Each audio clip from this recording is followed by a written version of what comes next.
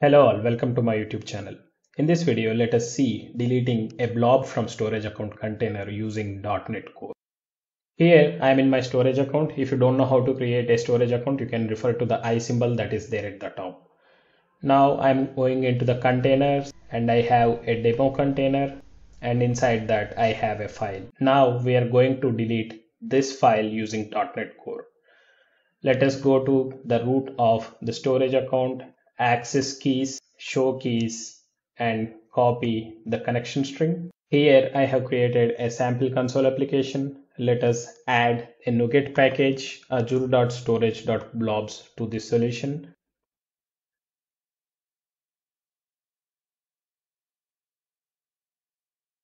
I'm adding the package, accept, the package is installed.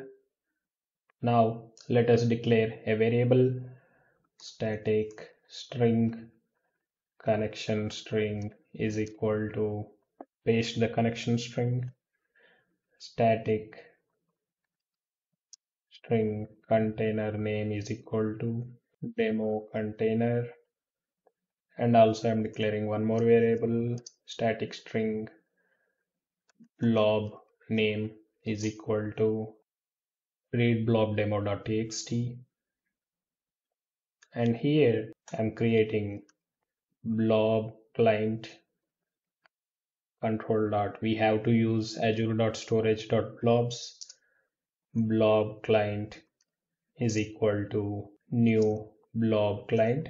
It has an overload which accepts the connection strings, container name,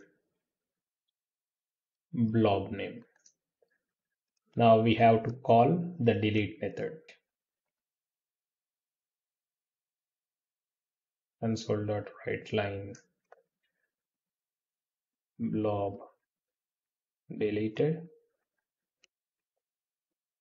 Now execute this program.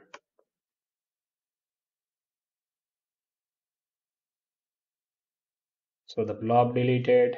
Let us see in the storage account whether it deleted the blob or not. So it deleted the blob. If you like my explanation, please give a thumbs up to this video and also subscribe to my channel for more videos on Azure. Thank you.